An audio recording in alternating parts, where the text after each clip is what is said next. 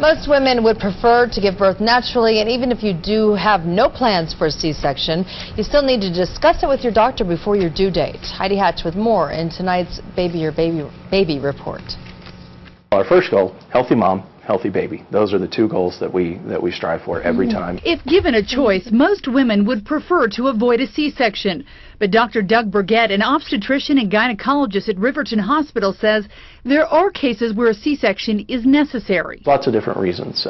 For an emergent delivery where the health of the baby or the health of the mom is not or is in question, we're not sure that continuing a delivery is safe, then C-section is a better option. If the baby is in breech position or if you've been in labor for a long time, your doctor may also order a C-section. Once you've had a C-section, chances are you'll need another one if you decide to have more children.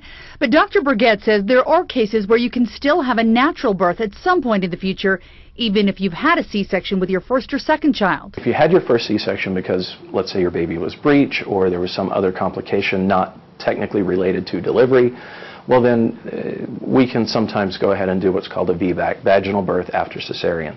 After one C-section, the success rates are about 75% that they can go ahead and have a natural delivery. Even if you have no plans on having a C-section, you still should discuss it with your doctor in the weeks leading up to your due date. That way, when it comes time for the decision and your doctor tells you, I think we should do a C-section, it's not a surprise.